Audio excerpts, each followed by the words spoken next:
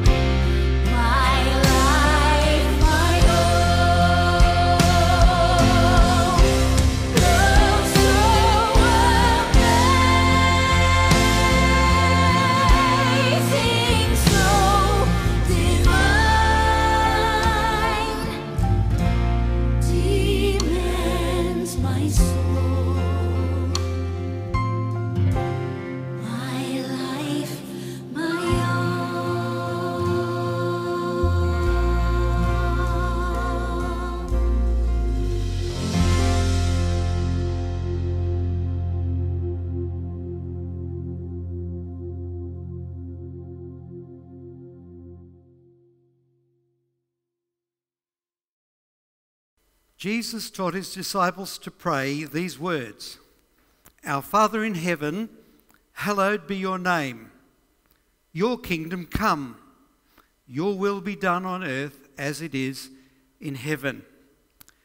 Now, while there's a sense in which the kingdom of God is within those who believe in Christ right now, the kingdom we pray about in this prayer, in the Lord's Prayer, is the kingdom to come upon the earth following the return of our Lord Jesus Christ.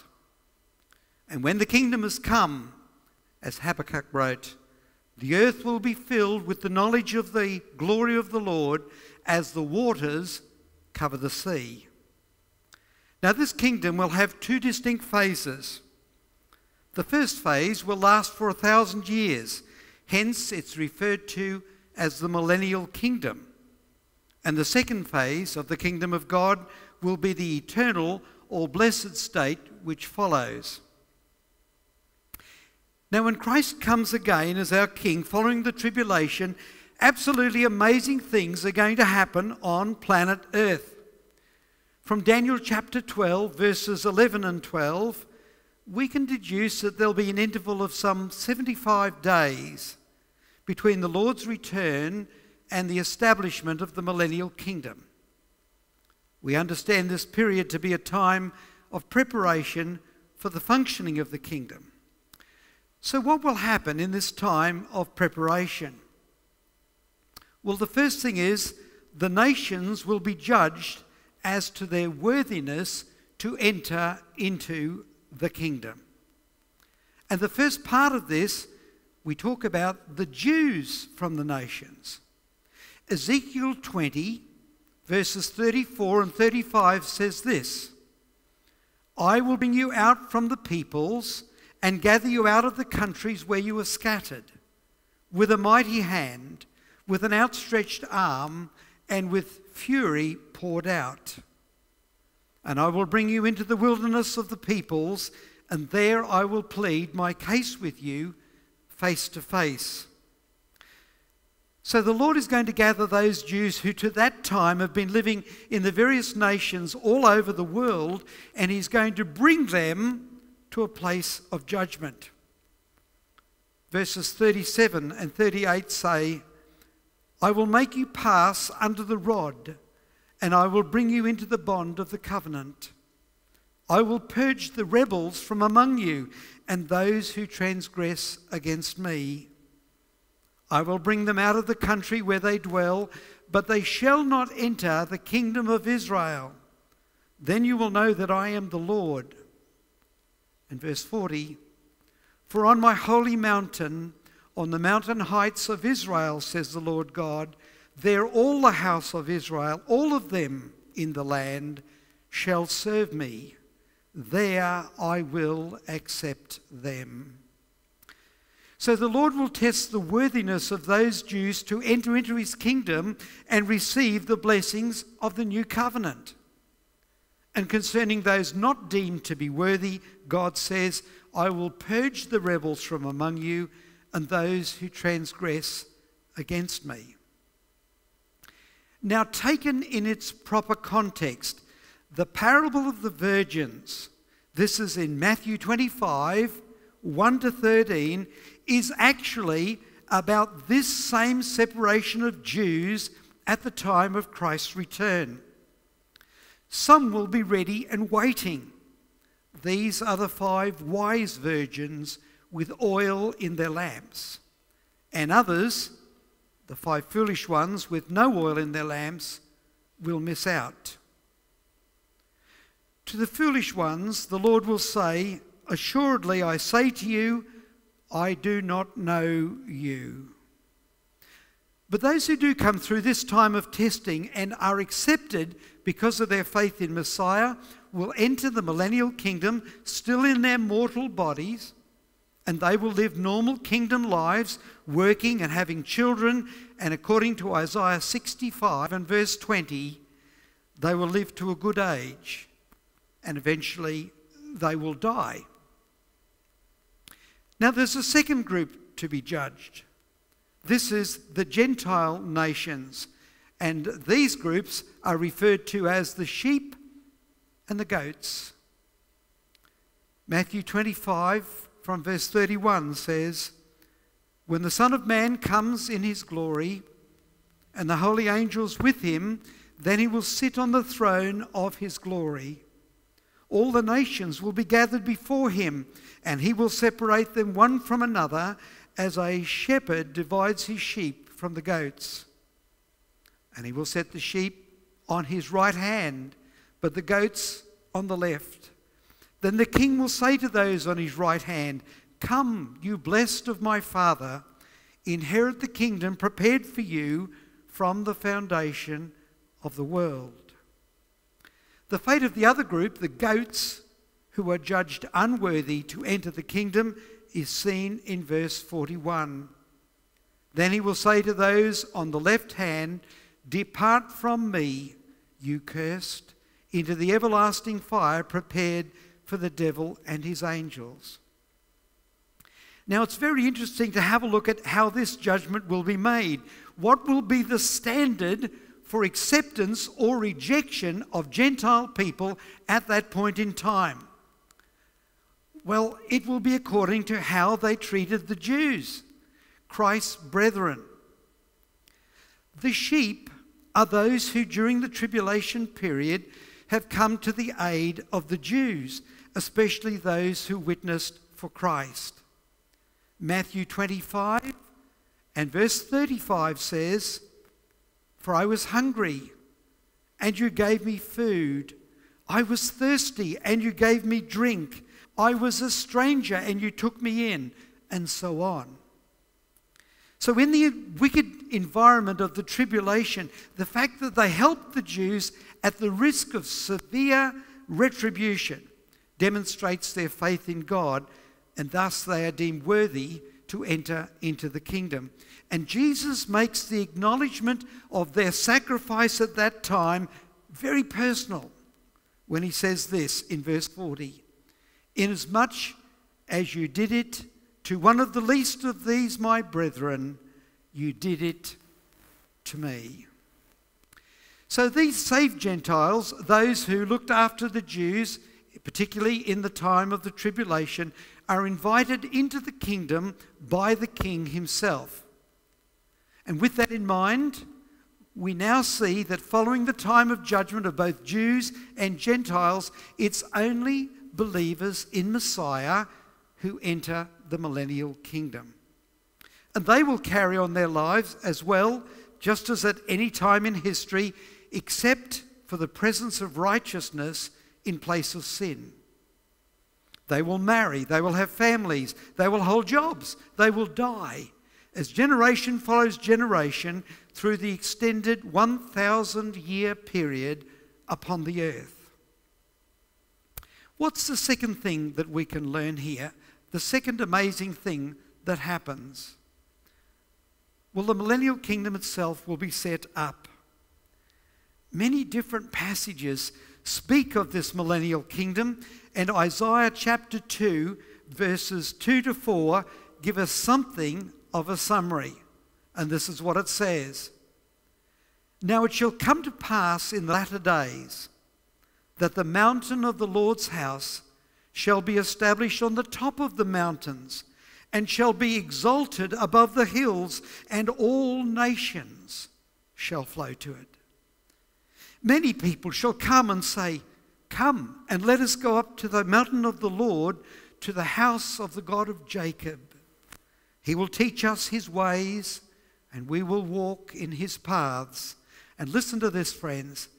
'For out of Zion shall go forth the law and the word of the Lord from Jerusalem. He shall judge between the nations and rebuke many people. They shall beat their swords into plowshares and their spears into pruning hooks. Nation shall not lift up sword against nation, neither shall they learn war anymore." Of course, a significant blessing in this new kingdom also is the fact that Satan will no longer be able to promote sin in the world, for he will be, according to Revelation 20 and verse 2, bound for 1,000 years. And now as the kingdom period commences, a whole series of prophecies with which we are very familiar will finally come to pass. This is exciting. First, there is the promise Jesus made at the Lord's Supper. Matthew 26:29. I will not drink of this fruit of the vine from now on until that day when I drink it new with you in my Father's kingdom. And now that time will have come. Daniel 7 and verse 14 foretells his dominion is an everlasting dominion which shall not pass away, and his kingdom the one which shall not be destroyed. And those verses from Isaiah, with which we are so familiar, especially at Christmas time, will find their fulfillment. Isaiah 9:7. Of the increase of his government and peace there will be no end, upon the throne of David and over his kingdom, to order it and establish it with judgment and justice from that time forward, even forever. The zeal of the Lord of hosts will perform this. I just love that when you see it in its context, heralded with the beginning of Jesus upon the earth, with his birth, and now finding fulfillment in the millennial kingdom. And Jerusalem will be the centre of worship for all the nations. Zechariah 14 and verse 16 says, and it shall come to pass that everyone is left of all the nations which came up against Jerusalem shall come up from year to worship the King, the Lord of hosts, and to keep the feast of tabernacles. So all the world will be rejoicing and worshipping. The glory of Messiah now will come to the temple. Ezekiel 10 tells us that the glory of the Lord departed from the temple in his time, about 595 BC, because of the sins of the children of Israel. Later he foretold that the glory of God would return, passing through the east gate and coming to the temple. This is what he foretold in Ezekiel 43 from verse 4. And the glory of the Lord came into the temple by way of the gate which faces towards the east. The glory of the Lord filled the temple. Then I heard him speaking to me from the temple, and he said to me, Son of man, this is the place of my throne and the place of the soles of my feet, where I will dwell in the midst of the children of Israel forever.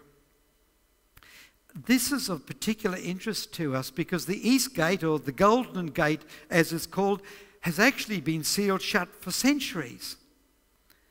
Ezekiel also spoke about the sealing of this gate in Ezekiel 44 and verse 2.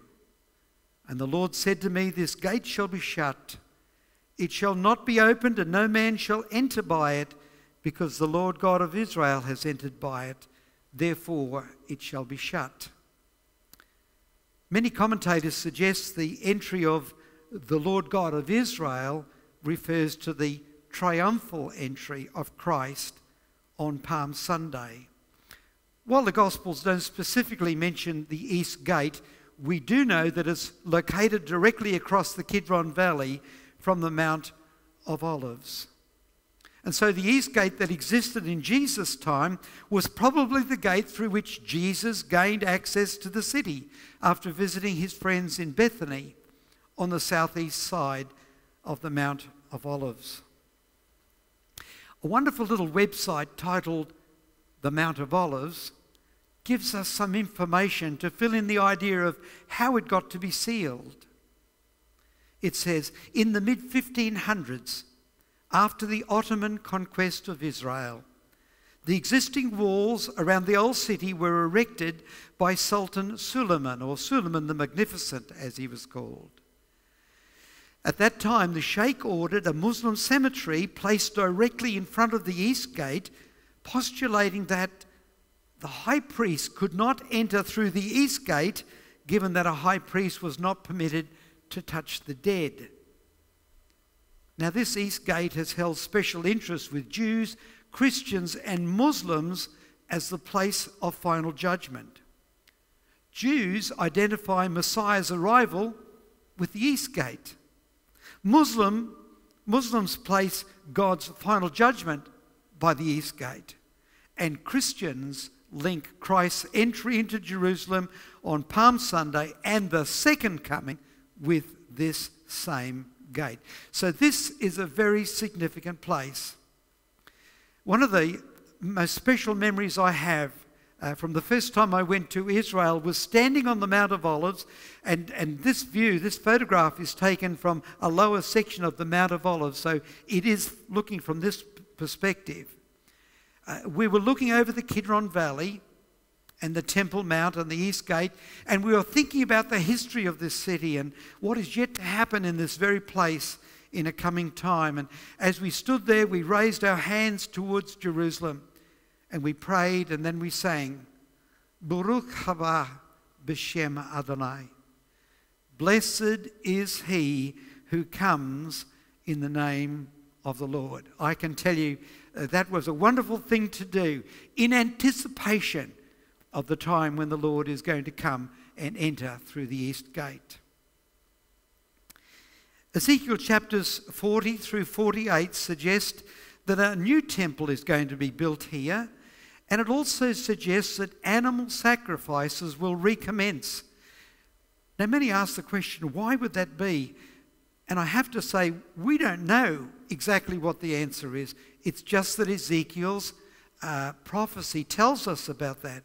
Some say perhaps it will be as a memorial to what Christ has already done. Some say perhaps it'll be to cleanse the temple. We don't know exactly, but it does mention this in the new temple in Ezekiel 40 through 48. What we do know is that Messiah will rule over the whole earth with his saints. There will be a great multitude of glorified saints, including you and me, who will have returned to earth with Christ. And this will also include the tribulation saints. And of the tribulation saints, it says, these are the ones who had been beheaded for their witness to Jesus and for the word of God, and who had not worshipped the beast or his image, and had not received his mark on their foreheads or on their hands, and they lived and reigned with Christ for 1,000 years. And those who gave up everything to follow Jesus as his first disciples, they'll receive the promise the Lord made to them. This is Matthew 19 and 28. Assuredly I say to you, that in the regeneration when the Son of Man sits on the throne of his glory, you who have followed me will also sit on 12 thrones, judging the 12 tribes of Israel. Now also, according to Daniel chapter 12 in verse 2 and verse 13, with the return of Christ, the faithful saints of the Old Testament will also arise to their inheritance. So we've got all of these redeemed people, those from the Old Testament, those of us who've been followers of Messiah. And what shall we all do? Well, as we continue in Matthew 25 with the parable of the talents, and you've got to remember Matthew 25 follows on from Matthew 24. You've got the second coming in 24, and in 25 you've got the establishment of the millennial kingdom. And taken in context, Matthew 25, the parable of the talents, applies to the kingdom. And in the kingdom we shall receive responsibilities in keeping with our faithfulness here in this life with the gifts God gave us to use. It should be the deepest desire of every one of us right now, today, before these things actually happen. Our deepest desire that in that coming day we will hear the Lord say, "Well done, good and faithful servant. You were faithful over a few things. I will make you ruler over many things. Enter the joy of your Lord." My friends, these things come to pass in the millennial kingdom. Now, with only those who are saved on earth, along with the redeemed of all the ages, it's likely that this is also when the marriage supper of the Lamb, which had been foreseen in Revelation 19 and verse 9, will take place. The next thing that's amazing is that there's going to be a remarkable life-giving river which will flow from under the threshold of the temple. I love the detail that God gives us on these things. Zechariah 14, 8 and 9 tells us that living waters shall flow from Jerusalem.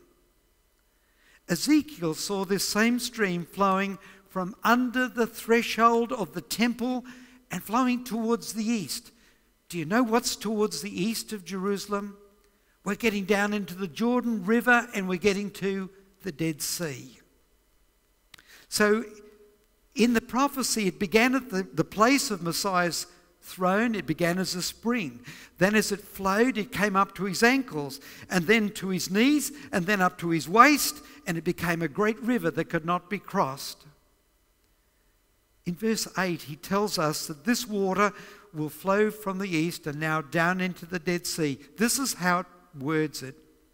When it reaches the sea, its waters are healed.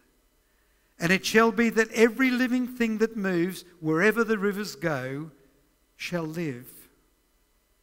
There will be a very great multitude of fish because these waters go there, for they will be healed, and everything will live wherever the river goes. Have you ever been to the Dead Sea? I love to go in the Dead Sea. It's so salty. You can float on it. It's almost impossible to sink. And it's so salty you've got to make sure you don't get it in your eye or in your mouth because it really burns. But in terms of fish and life right now, the Dead Sea is dead. It has a salinity of about 34%, or if you like, 10 times that of the oceans. Psalm 46 and verse 4 speaks of this same river, and it says this: "It's a river whose streams shall make glad the city of God, the holy place of the tabernacle of the Most High. God is in the midst of her." And then the psalmist reminds us of the blessings and the majesty of this great God in verses 9 and 10. He makes wars cease to the end of the earth. He breaks the bow and cuts the spear in two. He burns the chariot in the fire. Be still and know that I am God. I will be exalted among the nations. I will be exalted in the earth. What a difference it makes even to nature when the King has come. And that brings us to the next amazing thing. Israel's millennial promises are going to be fulfilled. Establishment of the borders of Israel. You see, Genesis 15 and verse 18 tells us the borders will be from the river of Egypt in the south right up to the mighty Euphrates in the north. These boundaries have never been achieved in all Israel's history to this point in time. But in the millennial kingdom, they will be, because God never fails in his promises. What's more, Israel still has a special place with God. They have what we referred to in our own language as favoured nation status. Zechariah 8, 22 and 23 says this: "Many peoples and strong nations shall come to seek the Lord of hosts in Jerusalem and to pray before the Lord. Thus says the Lord of hosts, in those days 10 men from every language of the nations shall grasp the sleeve of a Jewish man, saying, 'Let us go with you, for we have heard that God is with you.'" So these are going to be marvellous things. At the same time, all over the earth, there will be things not witnessed before among people in any of our history. It will be a different world to live in. All of the good and the righteous and godly things we might ever have desired for our lives will be evident in abundance. There's going to be holiness. There will be peace. And there will be things in the environment. There will be justice. And there will be longevity of life.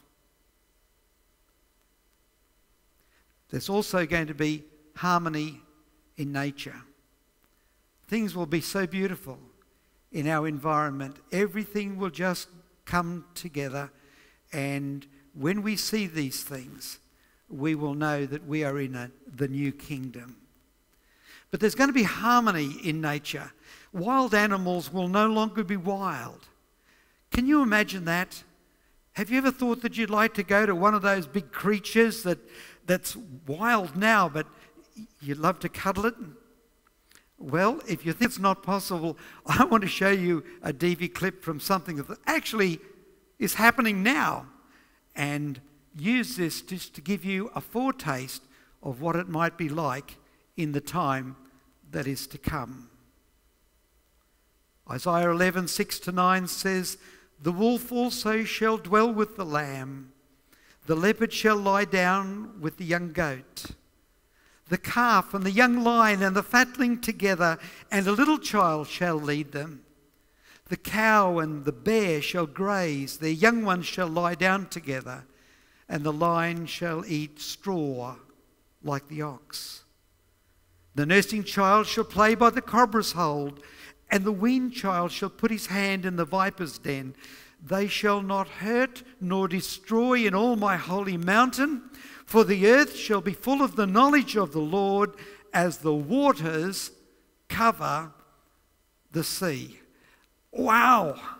They shall be full of the knowledge of the Lord as the waters cover the sea. As you stand beside the great oceans and you see all of that water, that's how it shall be at that time, with the holiness of the Lord and in his presence and the kingdom in which we will be. And this incredible phase of the kingdom will last for 1,000 years. It tells us that 6 times, 1,000 years. Revelation 20, verses 2-7. Now this kingdom is also referred to as an everlasting kingdom, for God is forever on the throne, and there's no other earthly kingdom ever to follow. So how do we move from the 1,000-year kingdom into the everlasting? Well, as the 1,000 years concludes, Satan is going to be released from the abyss for a short time. He will go out to deceive the nations and will gather a large group of unsaved people, because, of course, people have to be converted because they're being born upon the earth. These will be some of the unsaved ones now, and bring them against Jerusalem. And this rebellion shows that man's basic problem in all ages, and even in the very best of environments, man's problem is his sinful, unregenerate heart. Let me quote from Paul Benware in his book Understanding Bible Prophecy. He says, "These rebels have lived in Messiah's kingdom, a near-perfect environment. They cannot claim poverty, a lack of knowledge, bad circumstances, or an unfair judicial system as reasons for their rebellious behaviour. Their problem is their sinful heart. This event underscores the truth that when given the opportunity to rebel against the Lord God, sinful man will do it every time. This rebellion will be put down absolutely by God. And the scripture says fire comes out from heaven and devours them.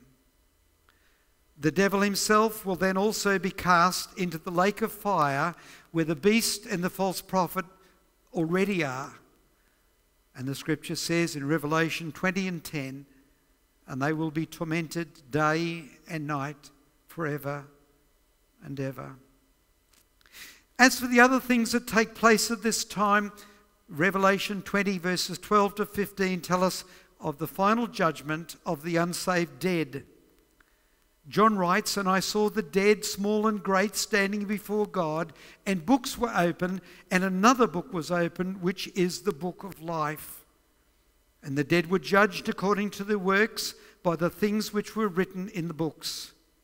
The sea gave up the dead who were in it, and death and Hades delivered up the dead who were in them. And they were judged each one according to his works. Then death and Hades were cast into the lake of fire. This is the second death. And anyone not found in the book of life was cast into the lake of fire." All that is sinful, all that is rebellious has now been removed forever, and it's now replaced. And John says in Revelation 21, 1-5, "I saw a new heaven and a new earth. For the first heaven and the first earth had passed away. Also there was no more sea.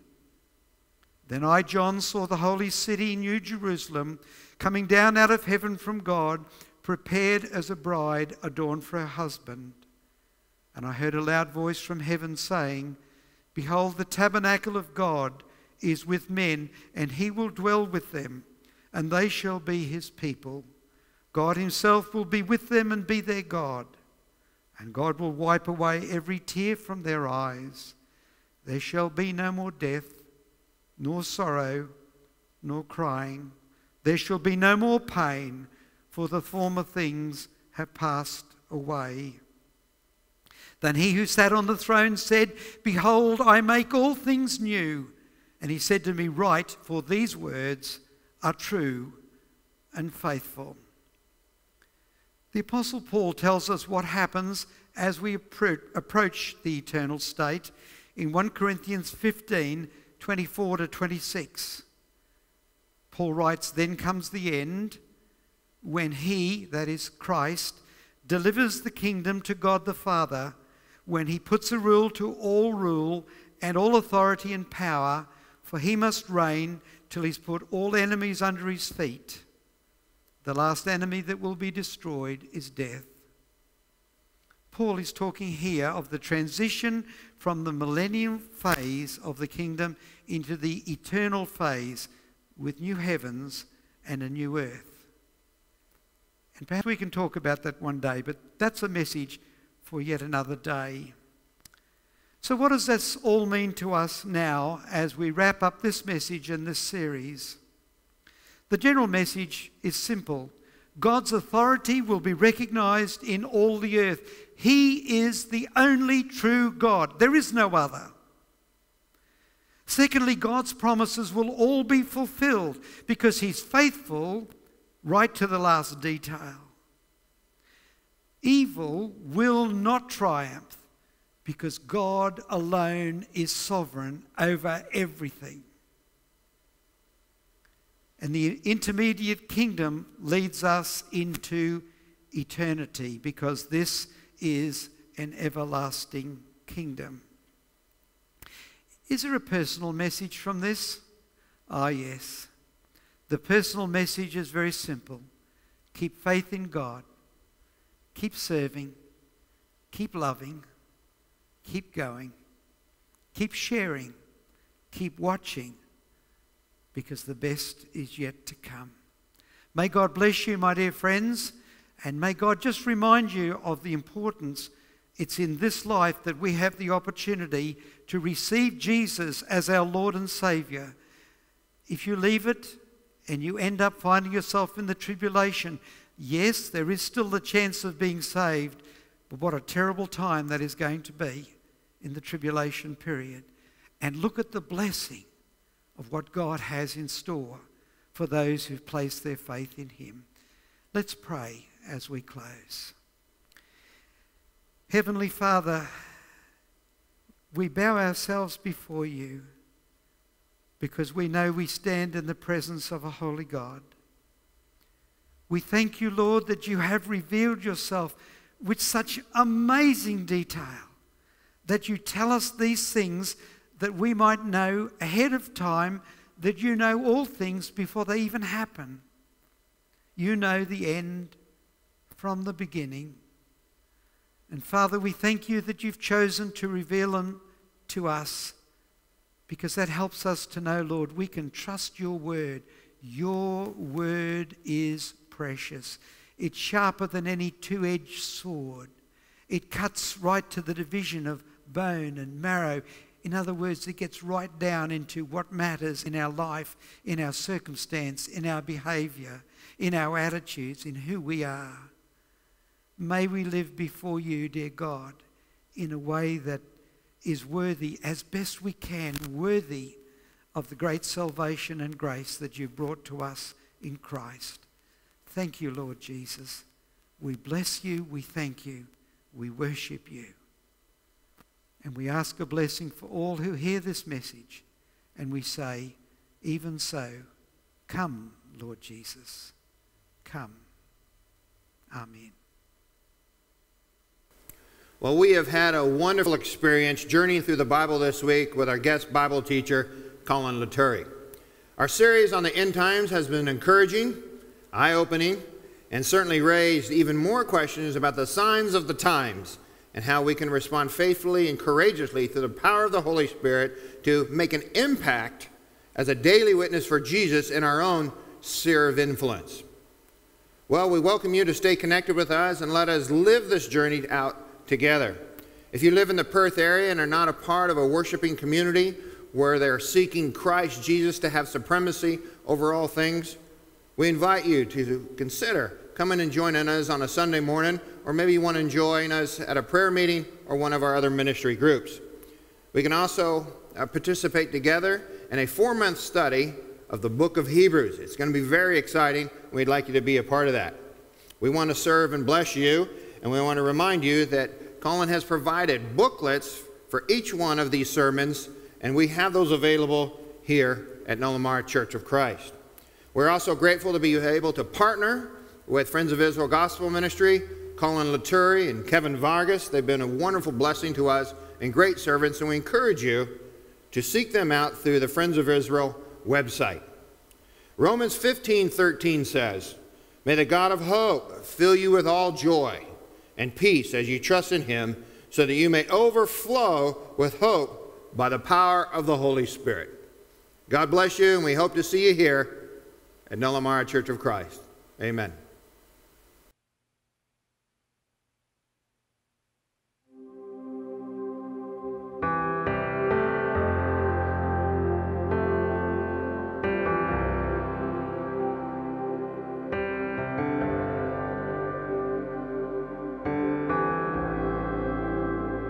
You are here, moving in our midst. I worship you, I worship you. You are here, working in this place. I worship you, I worship you.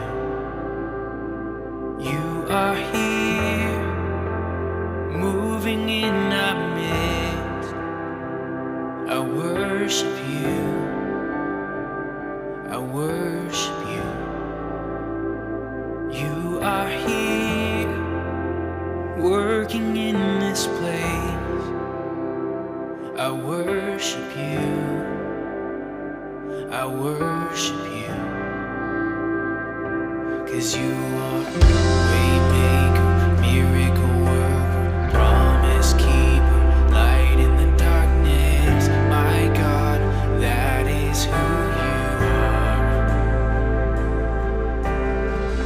Waymaker, miracle worker, promise keeper, light in the darkness. My God, that is who you are. You are here, touching every heart. I worship you, I worship you. You are here, healing every heart. I worship you, I worship you.